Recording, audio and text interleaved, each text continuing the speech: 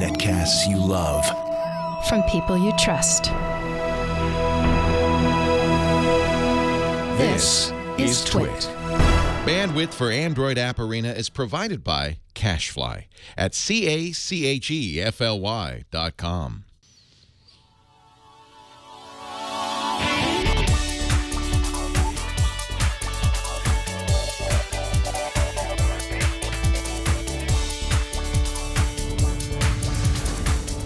This is Android App Arena, episode 31 for Wednesday, February 4th, 2015.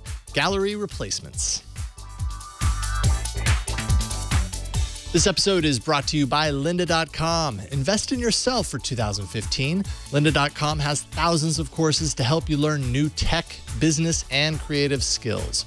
For a free 10-day trial, visit lynda.com/arena. That's lynda.com/arena. Hello, everyone, and welcome to another episode of Android App Arena. I'm your host, Jason Howell.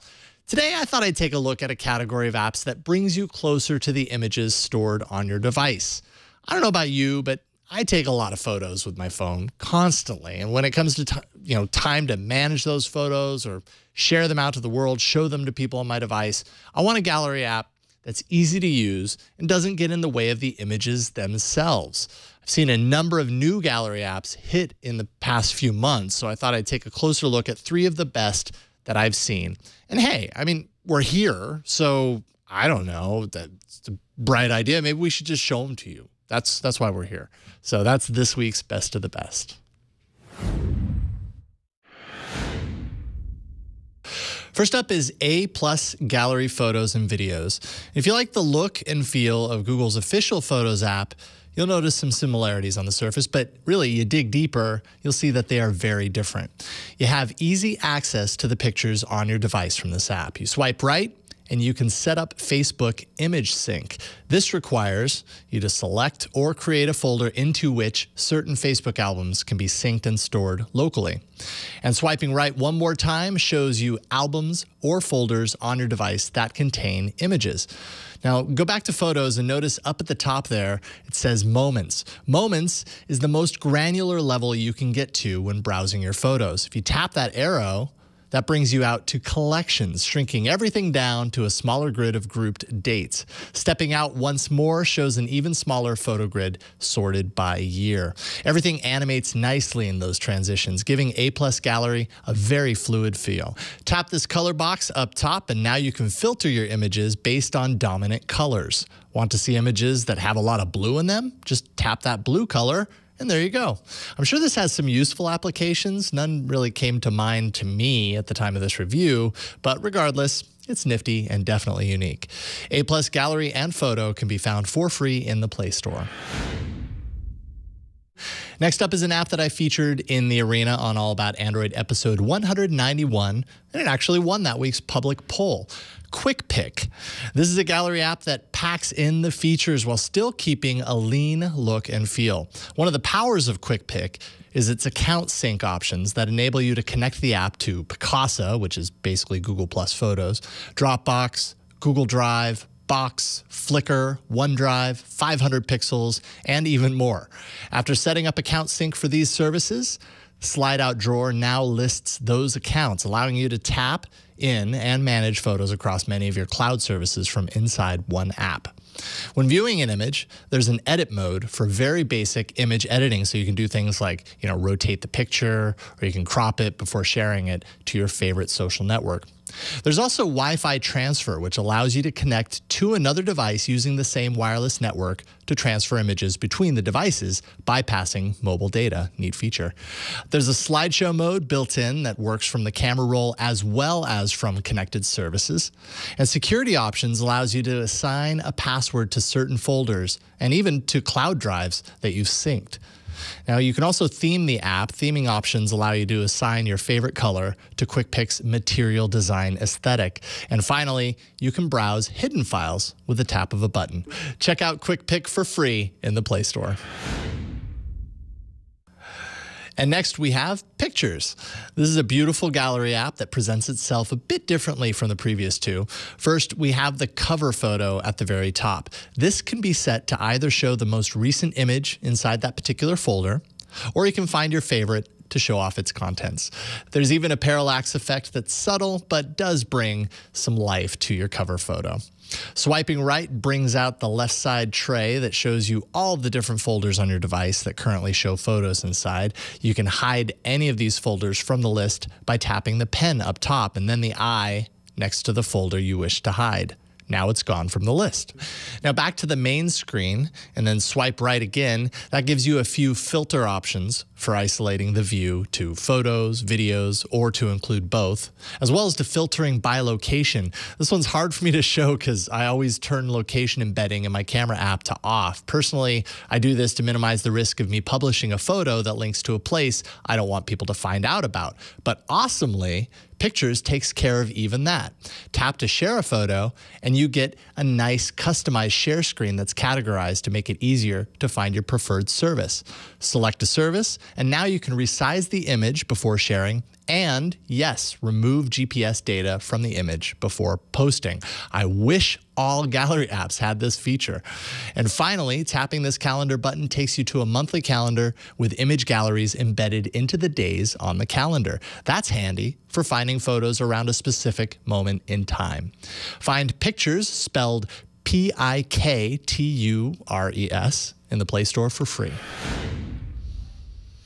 All right, so now the hard part. I have to choose one app that reigns supreme. Is it A+ Gallery Photos and Videos? Is it QuickPic or Piktures? So, first off, I only noticed this after I recorded my review, but A+ Gallery Photos did some undesirable things to my Facebook feed. After setting up Facebook Sync inside the app, the sync function brought all of the images I've posted to Facebook onto my local device, and that's great. That's what I actually expected to happen. What I didn't realize is that A+ Gallery then reposted those photos back to my Facebook wall again, spamming my followers with tons of photos that they've seen before. Had a lot of really confused people like, why am I seeing this again? I ultimately deleted those duplicates from Facebook one by one. It's a one-step process for each photo. That kind of sucked.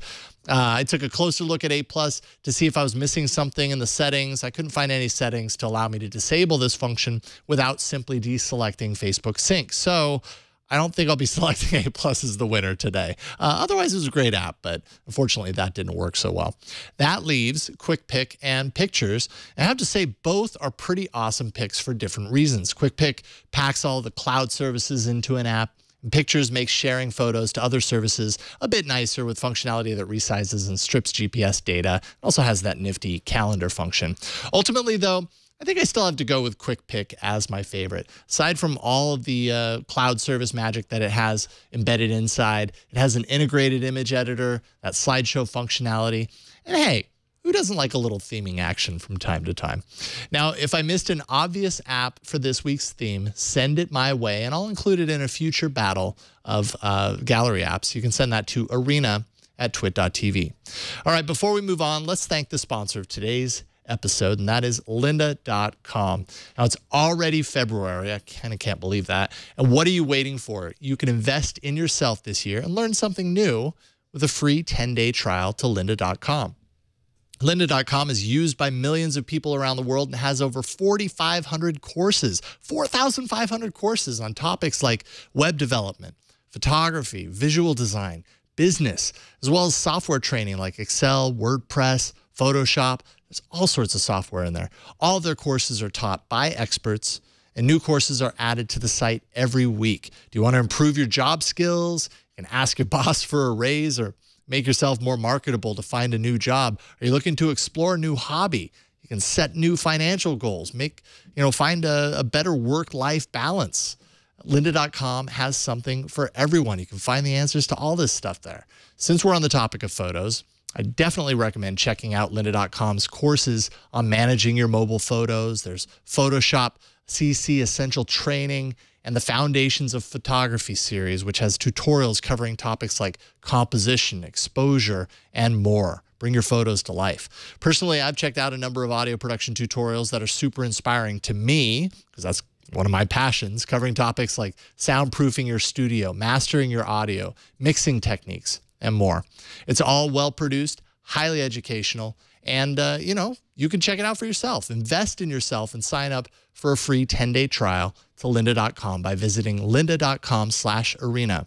With your membership, you'll get unlimited access to every course on lynda.com, including access on your Android device and your iOS devices as well, plus new courses as they're added each week. That's lynda.com/arena to try it free for 10 days. Go ahead. I challenge you to learn something new. All right, kind of following along with the theme of this episode, this next app aims to take your photos to a whole new dimension. Let's check out this week's big app.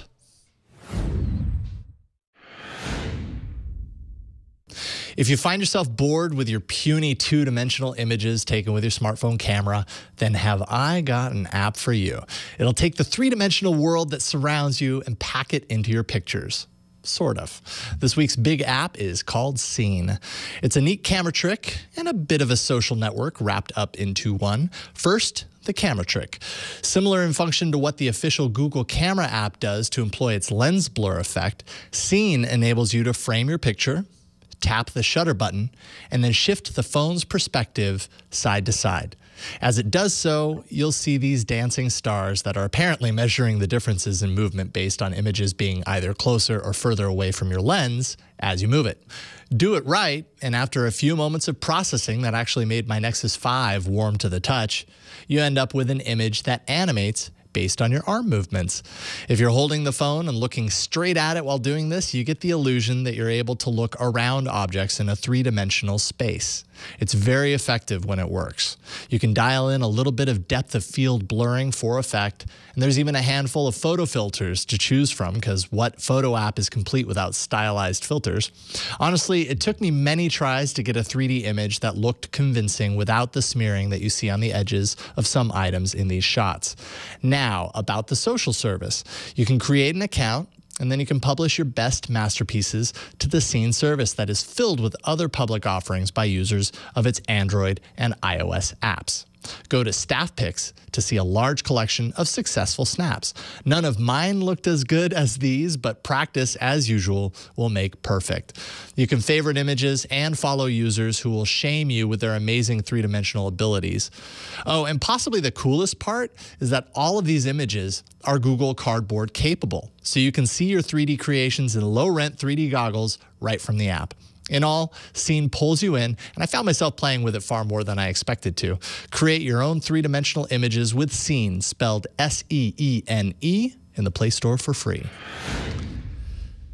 It's really weird putting that app into Google Cardboard because it tracks where your head is in space, so you're not always looking forward. So when you saw that clip and it looked like you were seeing an inverted cat, that's exactly what it was. I had to like rotate around to eventually find the opposite side of that. Really cool though when it works, and you can kind of reimagine, your surroundings in a three-dimensional space, kind of like a Viewmaster. Very neat stuff. I love hearing from you guys. Thank you so much for always sending me recommendations and giving me ammo for this show. It's always very helpful. Send me your favorite apps, new categories, whatever you have, to arena@twit.tv. I read it all and I add it to my document that I keep, my Google Doc, for this show. So thank you for that. There's also a subreddit that you've heard me go on about on previous episodes.